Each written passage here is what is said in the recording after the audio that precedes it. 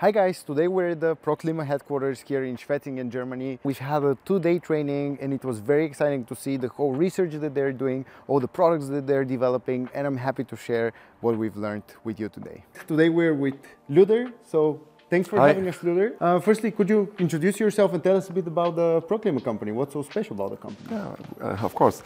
My name is Jens Herms. I'm the CEO of ProClima. I'm 19 years working for this company, so I followed all the development from our roots. We started as a company who was focused on the production of ecological building materials and especially for airtightness.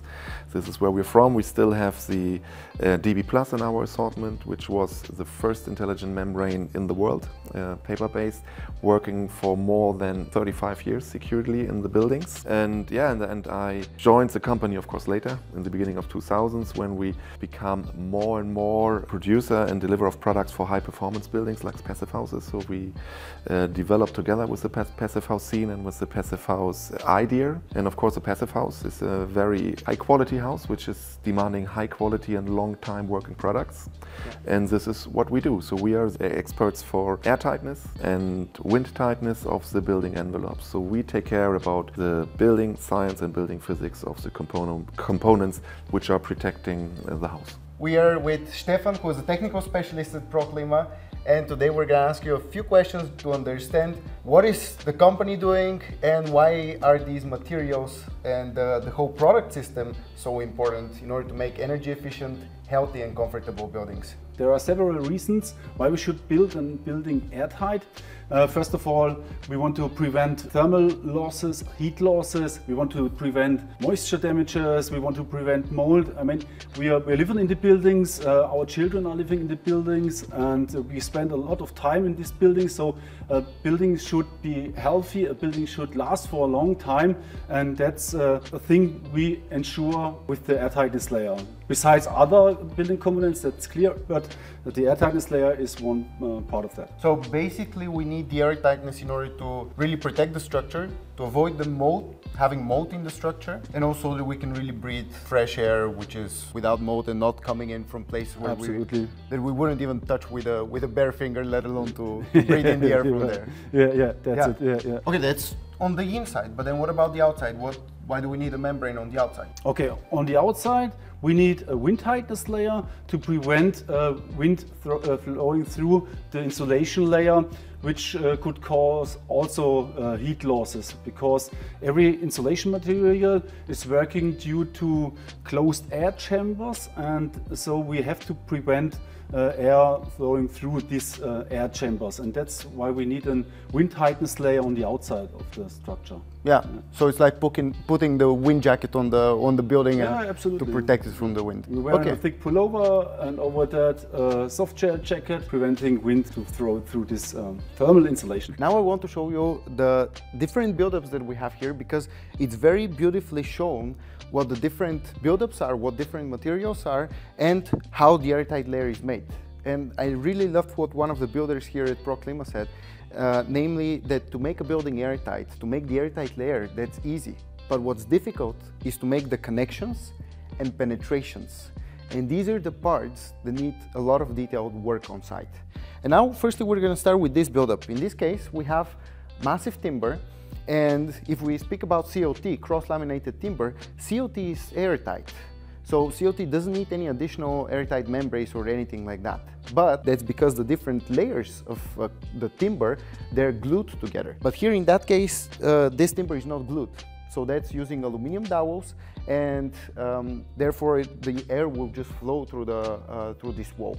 That's why we have an additional membrane on the outside, and that's an airtight membrane. And this membrane on one side protects the structure during the construction process so that the timber does not get wet, but on the other side it ensures the airtightness. Then on the outside, of course, we have the insulation. In this case we have wood fiber insulation, and then on the outside we have the render. The continuation of our insulation layer and the airtight layer as well is our window. But then the question is, okay, how do we connect the window to this membrane that we have? Well, we do this with special tapes. It's not a normal tape, not only because it should be airtight, but most importantly about the tapes is that they should be long-lasting. And these tapes, they stick for more than 100 years. So they have a guaranteed adhesion of 100 years. And in this way, we can be sure that after after 10, 20, 30 years, the building is still gonna be airtight. So that's one of the very important things.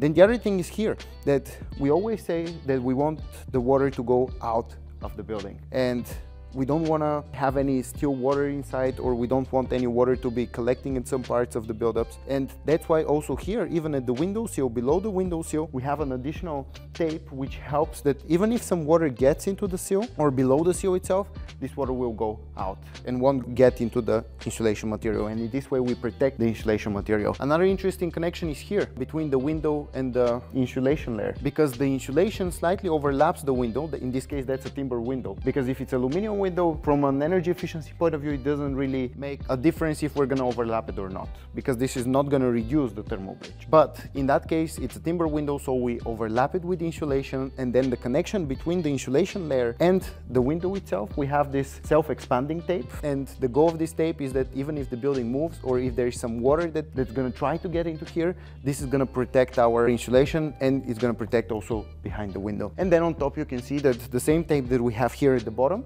for the airtightness, we have it also on the top. And then another interesting thing is, if we look at the roof, when the roof continues, again we have another airtight membrane which is just below the insulation layer. And in this way, again, we protect the insulation from getting condensation into the insulation layer. So this was a massive timber wall, and that's one without glue, so just out.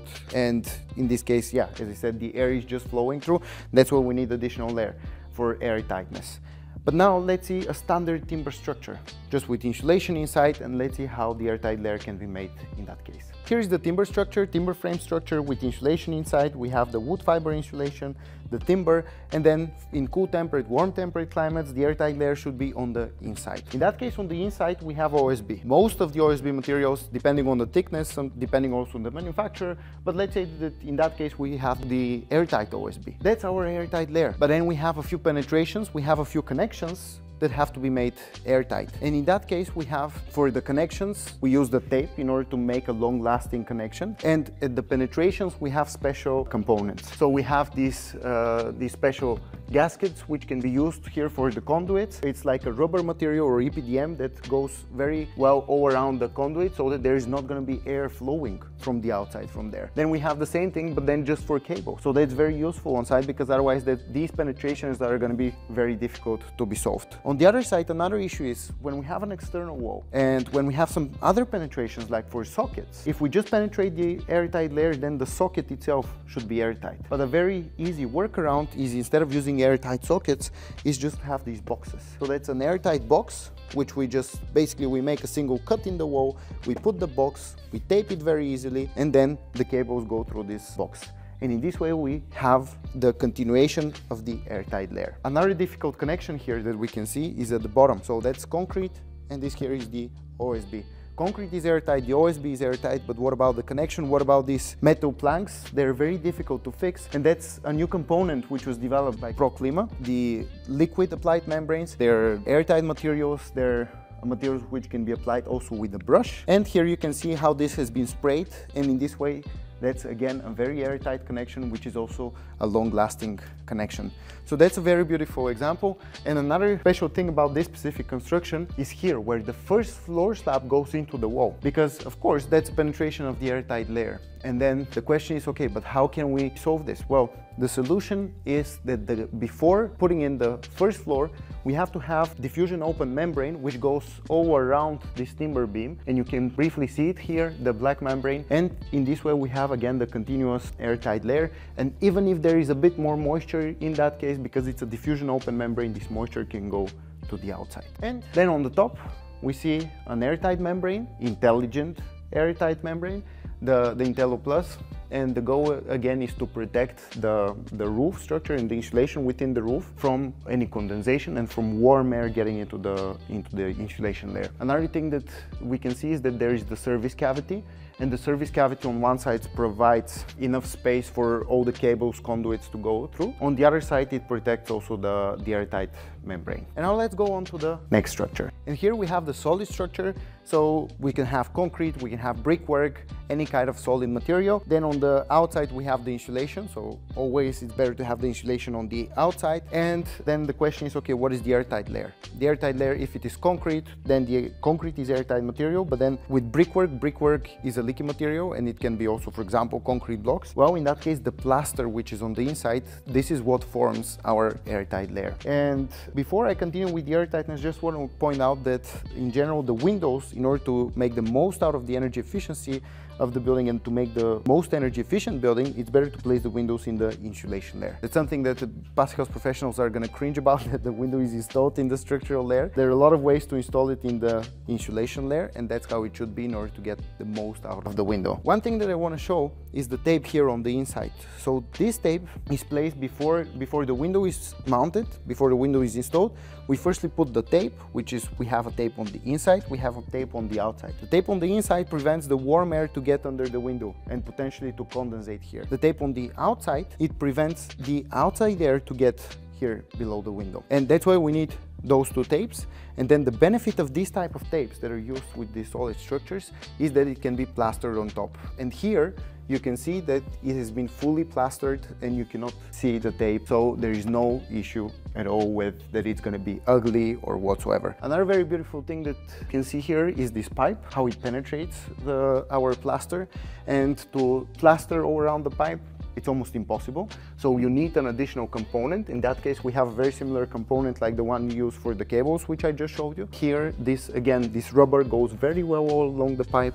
And then this tape, which is like a membrane, it is plastered on top. And so this becomes invisible, but the connection is airtight and it's also going to be long lasting. And now let's go to the last buildup that we have. So here we have a solution which is very good for renovations. Why? Because with renovations, very often, especially if it's a historic building, we cannot use external insulation. So in that case, we have to work with internal insulation. Moisture becomes even more challenging. Why? Because we can have some moisture which is already in the structure, we can have moisture coming down from the ground, we can have moisture coming from the outside. If we have a lot of rain, if we have especially stone or brickwork, these porous materials, they're going to bring in the moisture to the inside. So in that case, if we use internal insulation, it's very important to allow for the structure to dry out to the inside, so that even if there is some moisture here that enters the build of the structural layer, this moisture can then go to the inside. So that's why it's very important to use intelligent membranes. So membranes which on one side stop the moisture from the inside of the space to the inside of the insulation, but during the summer when we have reversed pressure difference, higher outside and lower inside, to allow for the structure to dry out. Another thing that we can see, again, this tape which is used for the windows, how it is connected to our airtight layer on the inside, and all the connections again are very well taped, and in this way we have again the continuous airtight layer. During these 2 days we saw amazing stuff here around the headquarters. We saw all the research that you are doing, a lot of the products that you are working with. Could you tell us a bit about the more innovative and the newer stuff that are happening in the company and the newer products that you are developing? Yeah, innovation is a very important point for us. So for us it's important to develop the products together with the people who are installing it.